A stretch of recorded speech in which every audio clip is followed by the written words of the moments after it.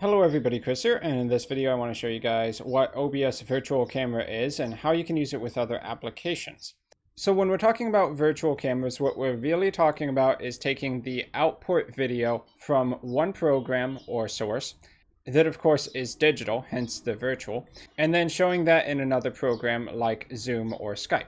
So what we can basically do is take what you're seeing on screen in this OBS window right now, exactly what I'm recording, and to push that to the video that you would show other people on Skype or on a Zoom call. In order to use virtual camera, you just need to hit the Start Virtual Camera button here in the controls, bottom right hand section of the OBS window. And then you can open up another program that can use attached cameras to your computer like a webcam, and you can use the virtual camera as a substitute for webcam.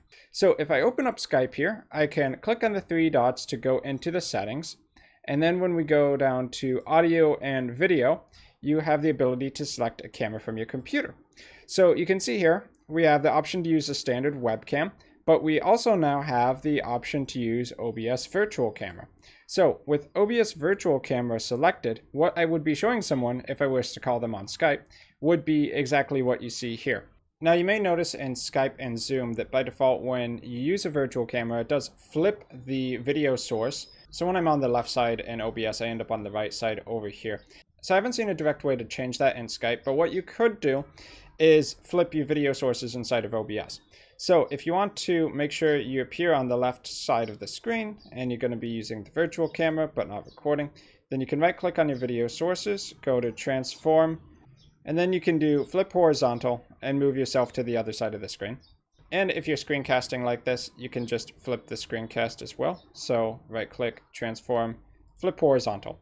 So not too hard of a workaround. Let's go ahead and flip that back. So let's close out of Skype for right now. And let me show you how to do the same thing in Zoom.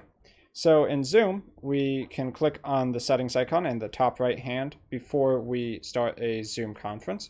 And we go down to video and make sure that you select camera, OBS Virtual Camera as your input source.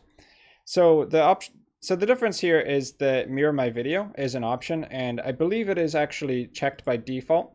So if you want it unchecked, just go ahead and toggle that on or off as you desire. So with OBS Virtual Camera selected, once again, if you start a Zoom call or Skype call, that's going to be the video that you're showing to the other person. But in a nutshell, that's the basics of how to use a virtual camera and what it can do for you. So I've been Chris, thanks for watching, and I'll see you guys in my future video content.